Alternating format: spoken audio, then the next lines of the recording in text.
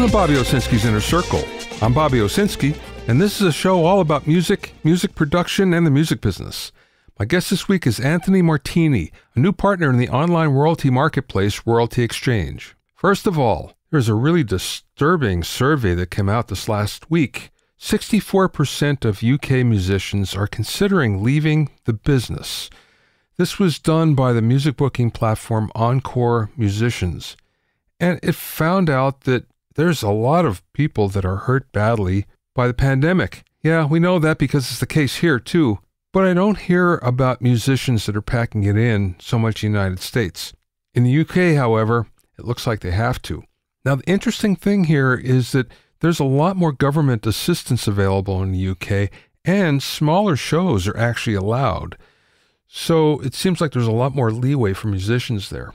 That being said, musicians in the UK lost an average of 87% of live bookings. 50% have no bookings till the end of the year, while last year, in comparison, they had 27 lined up. 40% have applied for a non-music job. 41% get government aid, and 42% get some sort of non-government support. It seems that women artists and musicians are being hurt the most. This is women between the ages of 25 and 34, and their income is down 90% from last year. And men have 24% more gigs booked from now until the end of the year. All in all, on average, UK musicians have lost the equivalent of $26,500. So you can figure if those numbers are happening in the UK, it's at least the same here in the US. Not a good sign for the future of the music business.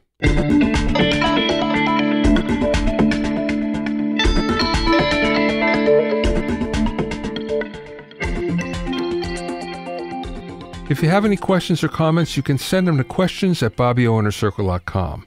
Don't forget about my online courses on mixing, production, branding, and music business success at BobbyOwsinskiCourses.com. Also, get an expert analysis and objective opinion of your songs and mixes as a member of my Hitmakers Club. Go to hitmakersclub.com to learn more.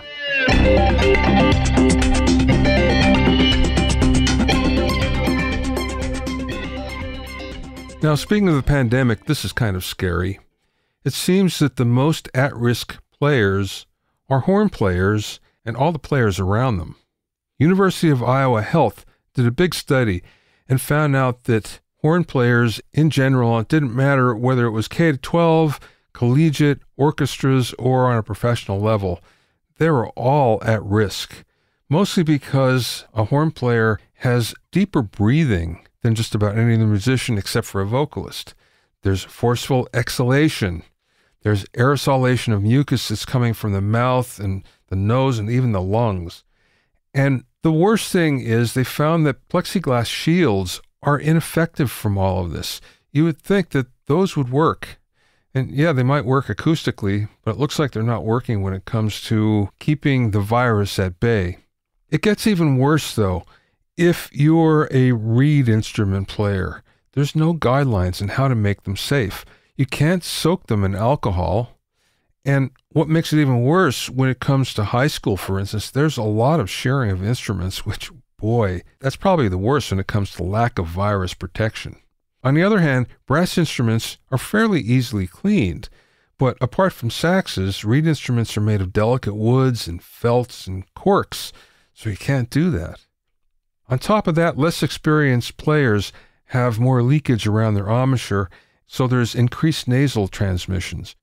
So you might think, well, we can still do this with pro players because, let's face it, they know how to work this pretty well. But in talking to my fellow producers and engineers out there, it's not the case. What everyone's trying to do is get their horn players to record themselves, but apparently they're not getting the results they want. So the few horn sessions I've heard about have been long and hard when it comes to working in the studio, staying socially distanced, staying safe, and still getting a good sound. When it comes down to it, they're just suggesting wait until this is over and then pick it up there.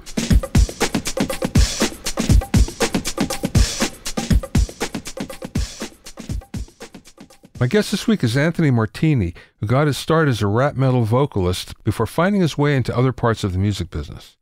During his management career, he worked with acts such as Lamb of God, Fall Out Boy, Train, and Sia before he discovered the then unknown rapper Tyga. Anthony then founded the independent record label Commission, where he signed artists like Lil Dicky, MadeinTYO, and IDK, who generated billions of streams and chart-topping singles. Along the way, he was named as a Billboard Hip-Hop Power Player in 2019. Anthony is now a partner at Royalty Exchange, the online marketplace for buying and selling royalties, where he drives their artist relations and deal-making. During the interview, we talked about getting into management, starting an indie record label, how artists and investors are vetted at Royalty Exchange, a look at the virtual realm of the music business, and much more. I spoke with Anthony via Zoom from his home office in New York.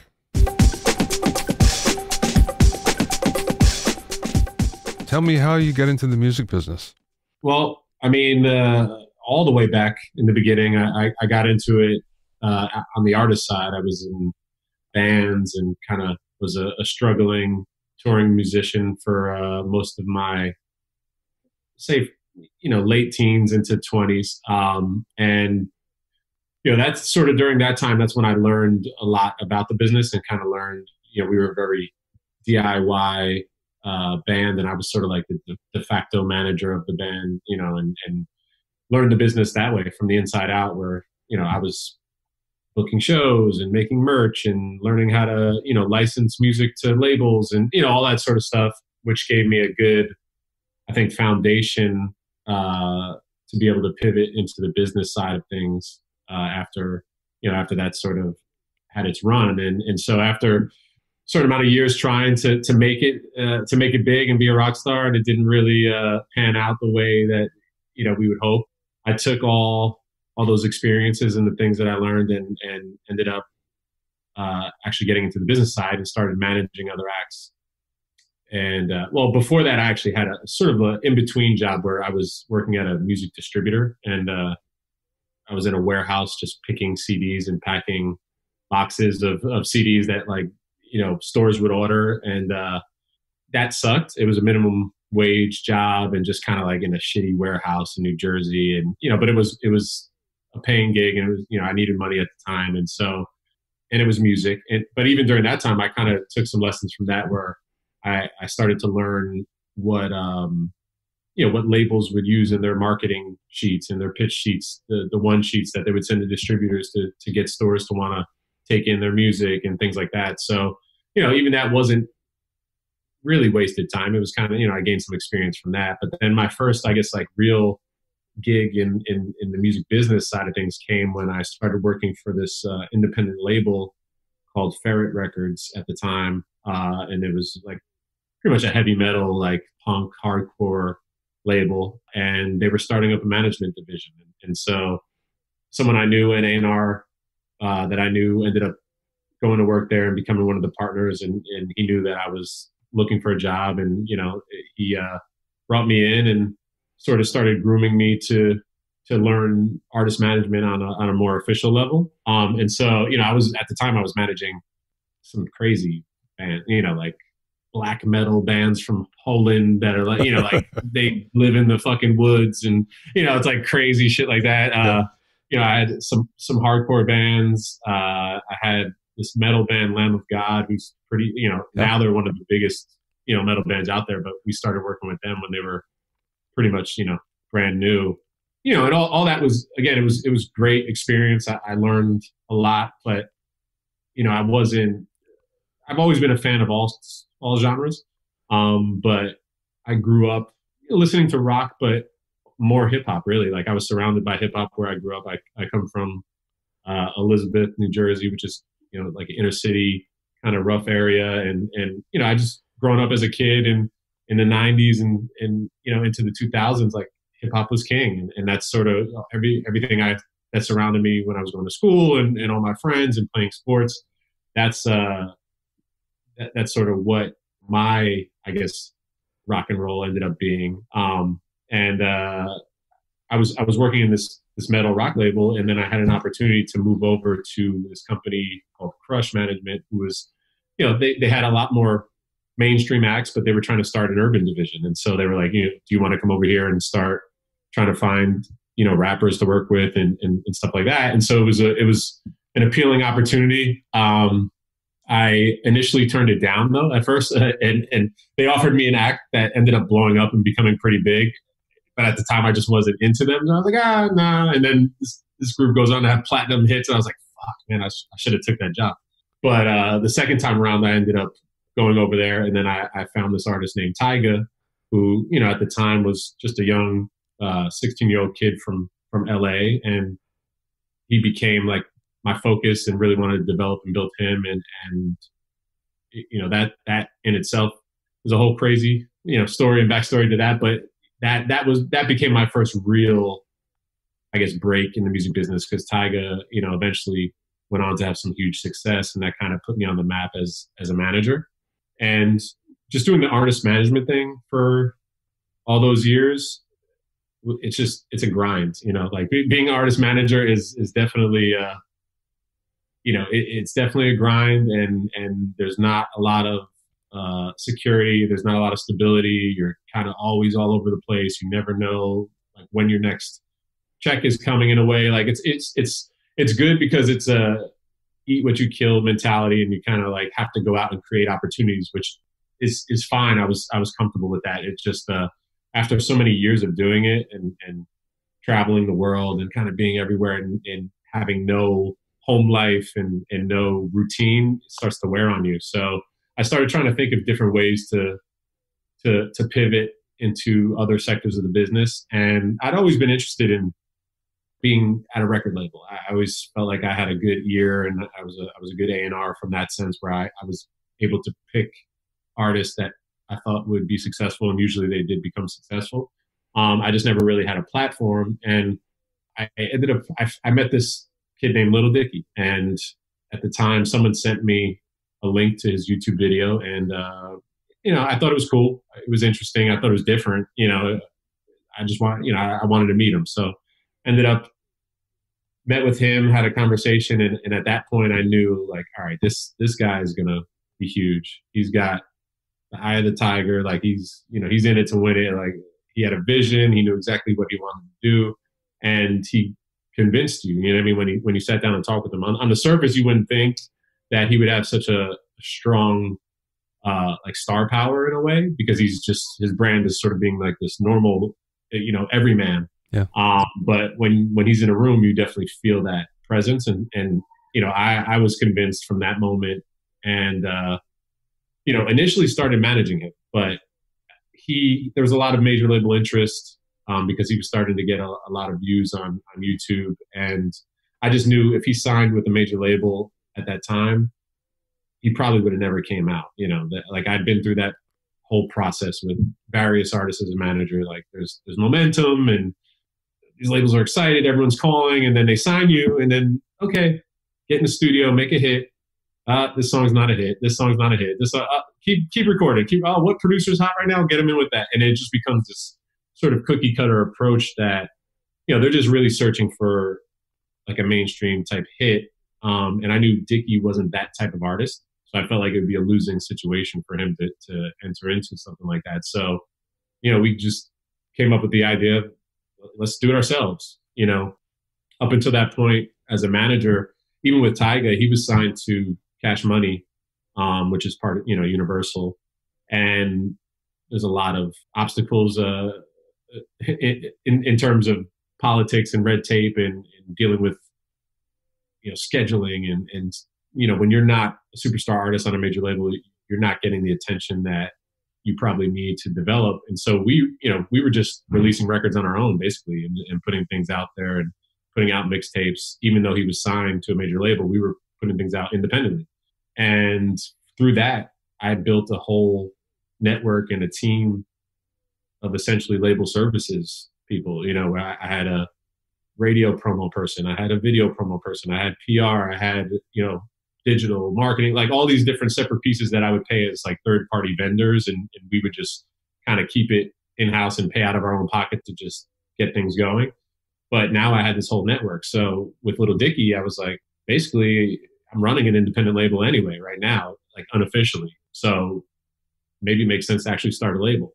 And that became the focus. And, again, like I said, with management, there's no real security. You don't really own anything. You know what I mean? You're just kind of like a hired gun. Whereas the label idea, that whole model, like you're building assets, you own masters, there's something that you tangibly have, and it's something you own as a company. And it started to make a lot more sense just in terms of where I was in a headspace. And so went out, got a distribution deal, and released my first record, which was Lil Dicky's first single, which ended up being way more successful than people thought it would be. For a guy, a young Jewish white kid, comedian, rapper, like that just looked like your average guy working at an ad agency. People were like, this is never going to work as a rapper. Like, this is never going to work. And we ended up having a top 10 urban single on radio, and that opened people's eyes. And then we put out his album, and the album ended up being the #1 rap album, the #1 digital album, the #1 comedy album, the #1 independent album. And, that was sort of like, okay, now I'm a real label. and from that point, everything shifted where I became focused on signing other artists and building up the label and actually growing the roster and doing all those sort of things. And that was like the main pivot in my career at that point, where, I totally transitioned out of management into being a label founder and owner, and built that up over a few years, where we ended up being ranked in the top 10 of market share for urban labels, and, completely independent, competing with, the Def Jams of the world and, all these major label backed companies. So it was definitely vindicating and gratifying. And it's been fun to be able to build something. I like to build, I kind of look at it the same way I would look at artists as a manager. All of it's kind of finding something with potential and building it. You know what I mean? Whether it's an artist, whether it's a company, whether it's a business or different ideas, it's all the same, I think, thought process and kind of mechanics to a lot of it. And so with the label becoming really successful and with streaming starting to really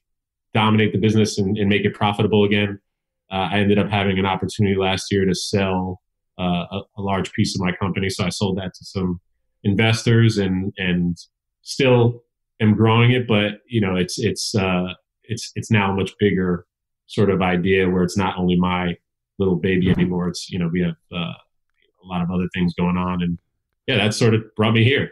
So then you made the transition over to royalty exchange, which kind of extends the idea of what you're talking about with assets.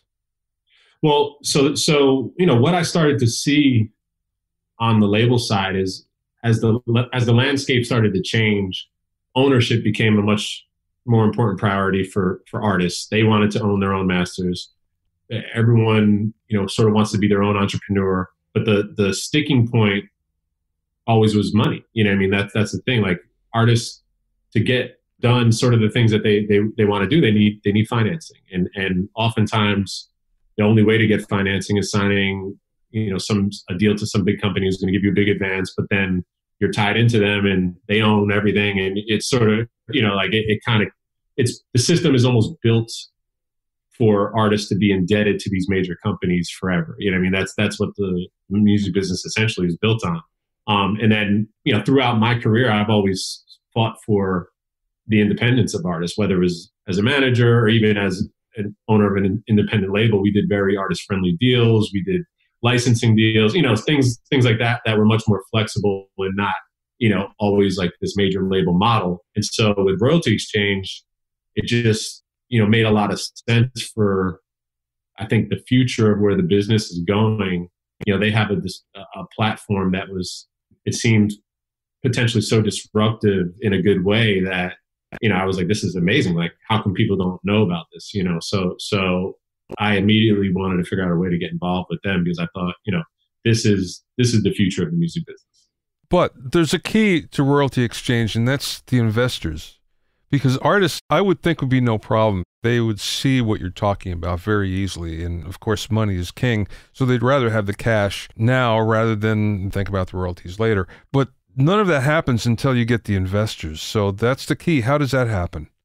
So normally, obviously music catalog deals and music royalties and streaming has made it, valuable where a lot of investors are trying to get into this space. But traditionally, how it would work is more of a closed system where, like your lawyer would know maybe a guy from the catalog, a company that buys catalogs and stuff that he would talk to that, it's a very one-on-one backroom type of deal where if you don't have those contacts, you're kind of left out in the cold. Or, if you're not a A-list artist, again, it's always like the top 1% of the business that, Hypnosis is giving all these big advances to Beyonce and Jay-Z. It's like, of course, because that's, they're Beyonce and Jay-Z, but what about the 99% of other creatives out there that aren't getting these huge deals? And so what Royalty Exchange does differently is, it's a platform that's just connecting investors with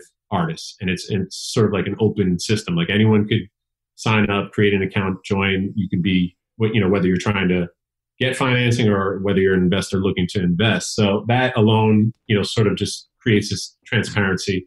But then on top of it, we're the largest network of investors for music in the world. It's over 27,000 investors in the system that are looking to invest in music royalties. So, wow. Where normally you'd have your lawyer maybe have 1 or 2 or 3 people that are going to potentially buy your catalog, but also with that, they're looking to get the best deal possible. They're looking to pay you as little money as possible to get the asset, where you're looking to obviously get the most. Where, on Royalty Exchange, the whole aspect of competition and transparency, you're going to get the highest value no matter what. The market is going to dictate it. It's not going to be some valuation that might be confusing and you don't have, other outside opinions on it. This is literally 20,000 plus investors all competing to get, you the best price essentially that you're going to get anywhere else. So that alone sets it apart from everywhere. Are you talking like an auction? Yeah, it's an auction process. Yeah. Yeah. Okay. That being said, is there any vetting of artists and investors? There's definitely, it has to be your catalog has to be worth something. You can't just be like, I have a couple songs. Let me try and see if I could get $20 off this. Like, there's a vetting process in a sense of, if someone signs up and there's just no value there, or it's just not worth it even for them to do it, they would be contacted and kind of, walk through the reasons why. But, for the most part, the only people that are going on there, they are active creative songwriters that have, some kind of credits. And we have a tool on the website called the Know Your Worth tool, where it'll give you a ballpark idea of what your catalog would be valued at immediately. So you could just go on the website, input some of your data, and then it'll show you a number. And if you think that number is worthwhile and you want to get into it deeper and find out more, okay, now you go through the process. But it'll give you an idea immediately. And if at that point the number you see you like, you could actually say, yes, I want to sell this, and get an offer immediately and get paid, within days. That's brilliant. Yeah. So, it's built for more the middle class musician where, we've done some huge deals with, superstar deals. We've done Eminem's catalog. We've done stuff for Slipknot. We've done, there's been some huge artists, but I think the real kind of bread and butter of the system will be this middle class of musicians who aren't getting the huge pub deals, who aren't getting all, like the crazy offers because they're not the superstars, but they have solid catalogs. They're making decent money. And this is a way to get them a lump sum that they could actually use to, whether they want to buy a house, they want to invest in something, something like that, where if you're making a decent living, but it's not enough to really do something you need to do and you need the financing for it, you could use your assets now to get that money to give you that financial flexibility. And another thing that sets Royalty Exchange apart is we're not looking to own your masters. So it's really just tapping into a royalty stream for a certain period of time, and then you get that back. Whereas, these other catalog deals, basically they're buying your creative ideas and owning them. We're not looking to do that. We're just looking to, we have investors that are looking for different ways to diversify their portfolios. They're, from just some wealthy dentist in Ohio to like the pension fund of Korea. You know what I mean? Like from all ends of the spectrum, they're just people that they have money in the markets. They're looking to diversify that. Music royalties have become a pretty stable asset that you could predict, into the future now. So it's become much more appealing for people that want to get into different areas. So, these aren't people that are looking to buy catalogs and do anything with them or tell you how to, run your creative life or all that. They're literally just looking for a certain yield, and music can give that to them. So they just want to passively be investors in these new assets. What's the term, the normal term? The standard, well, the most common term that we have is 30 years, but we've done 10 years. We've done different, a little short, a little longer, depending on the flexibility of, what the artist really wants or what the creative wants. But, normally it's either 10 or 30 years or, life of rights.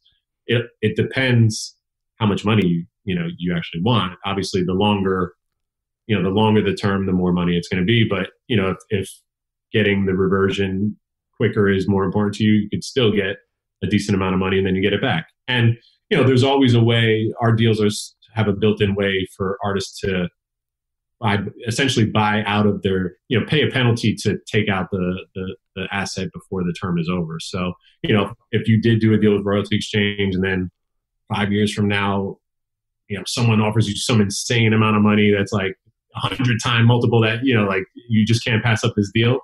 Okay, you're not locked into Royalty Exchange either. You just basically pay a penalty fee to take your money out early, and you could be on your way. How does Royalty Exchange monetize this? What do you mean? Do you take a percentage of the deal? Yeah, it's basically we're the platform providing the connection between investors and artists, and we just take an admin fee off that. So we don't.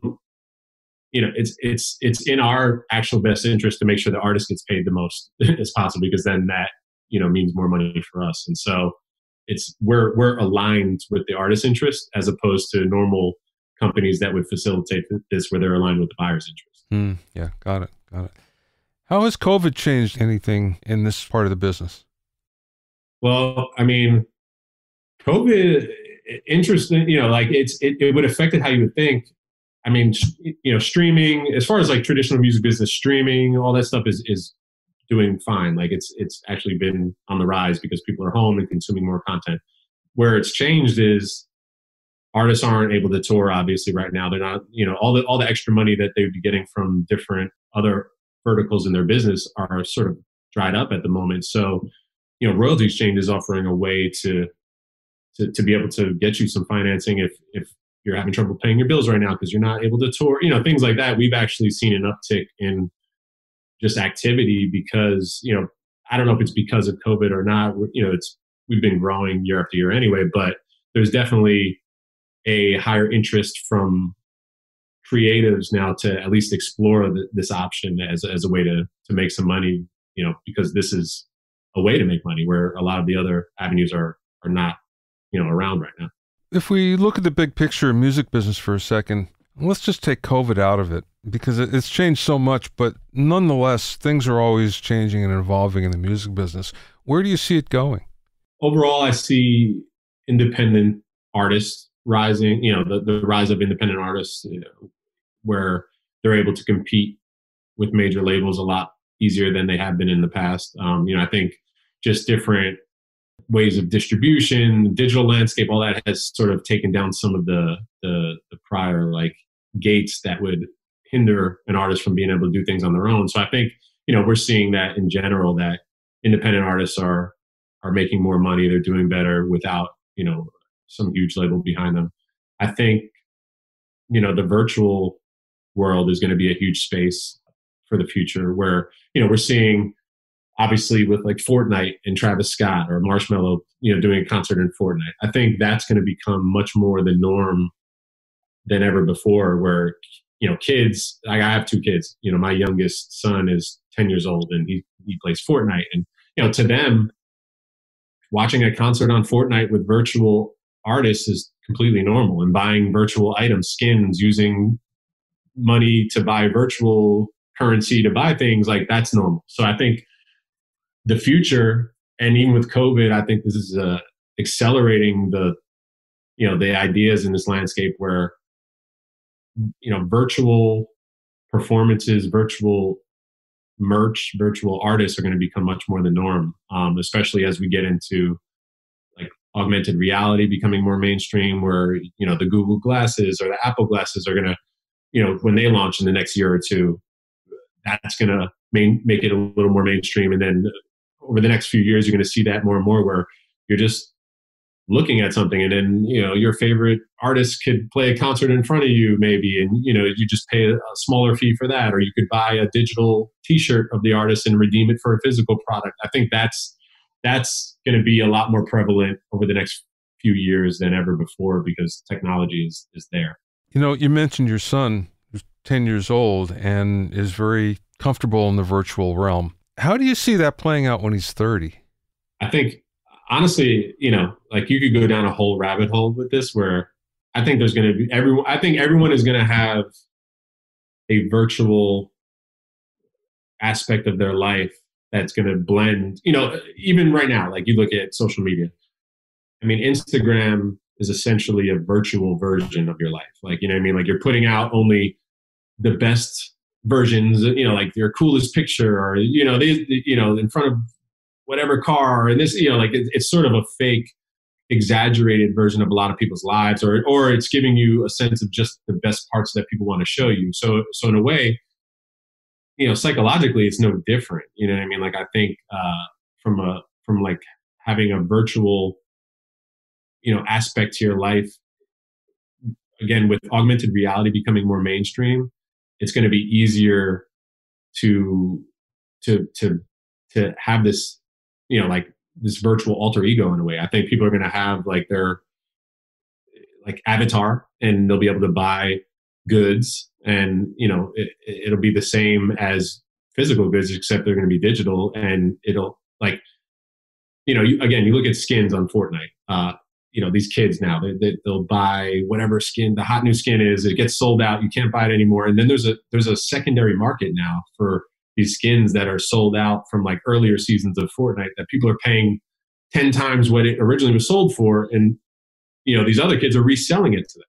So it's working exactly like the physical world, just that, you know, older people that haven't experienced this yet, we don't really grasp it as much. But to these younger kids, by the time they're 30, it's going to be completely normal. You know, like, they'll have, you know, I think there's going to be virtual real estate. I think there's going to be virtual, you know, clothing that you could take a picture with your phone, and you see it only on the phone. You could post that on social media, but it doesn't exist in real life. It's just going to be, I think, completely normal, and blur the lines where no one's really going to know the difference, you know, 30 years from now.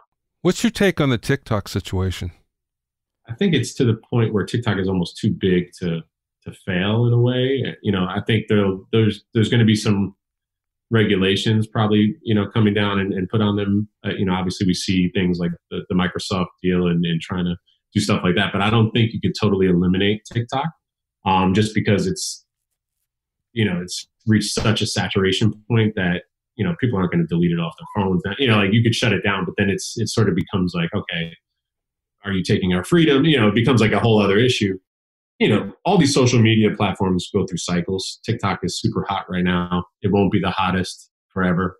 I think Triller is making a big dent in TikTok's market. You know, Triller always was, I mean, it's kind of the same platform, but like, Triller was just less known, where now they're getting a ton of press because of the TikTok stuff, and they've been the #1 app for whatever past couple months. So I think, you know, that'll put a dent in it, and they'll just be competing. And then also, Instagram launched their Reels capability, which is essentially like TikTok on Instagram.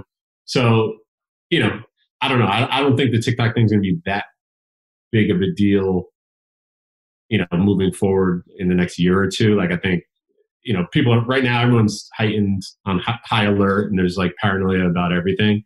But they're not going to be able to shut down TikTok. Like, there'll be some changes, and maybe because of those changes, other apps or platforms will, you know, rise and gain some more dominance over it. But I don't think TikTok's going to, you know, really go anywhere. And especially, you know, again, it's been such a platform to promote artists for our industry. You know, like, all these labels are looking for the next TikTok star, or, you know, or there's whole campaigns to pay TikTok influencers to help you break your music. So, you know, it if TikTok went away, it would definitely hurt the music business. As far as from a marketing standpoint, I think a lot of these digital marketers that put so much onus on that now wouldn't know what the fuck to do. It'd be like, now we got to think of a new strategy. So it's probably good for VPN developers. Yeah, exactly. Last question, Anthony. Thank you so much for your time. This has been great. Yeah, no worries. Thank you. What's the best piece of business advice that maybe somebody imparted to you or maybe you learned along the way?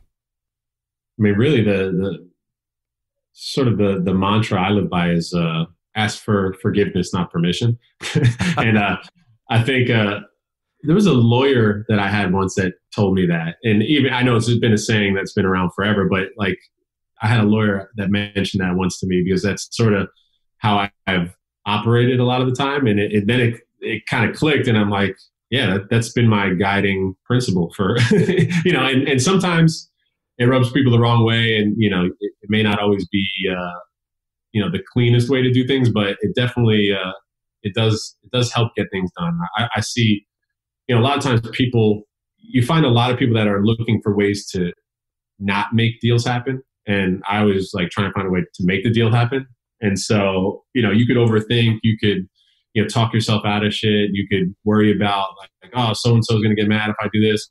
Doing it. But at the end of the day, if you're making progress and it's, for the overall good of the artist or whatever you're trying to do, I think people are easy to forgive if they know it's for the right reasons. And so, usually if you ask somebody if you could do something, they're going to say no because, they don't want you to do it. like if you're asking someone who's superior to you or at a higher stature to you and you're trying to make your way up, whether you're managing an artist, you have someone you're trying to gain opportunity for them, people are going to say no because they don't want you infringing on their territory. But if you do it and it works and it's for the right reasons, no one's going to be mad at you about it. Like they see like, you know what, I would have did the same thing, so that's been sort of a great mantra that has helped guide me through most of my career.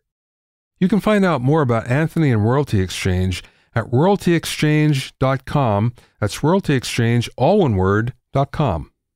Thanks for listening and being in my inner circle. Remember, if you have any questions or comments, you can send them to questions@BobbyOInnerCircle.com.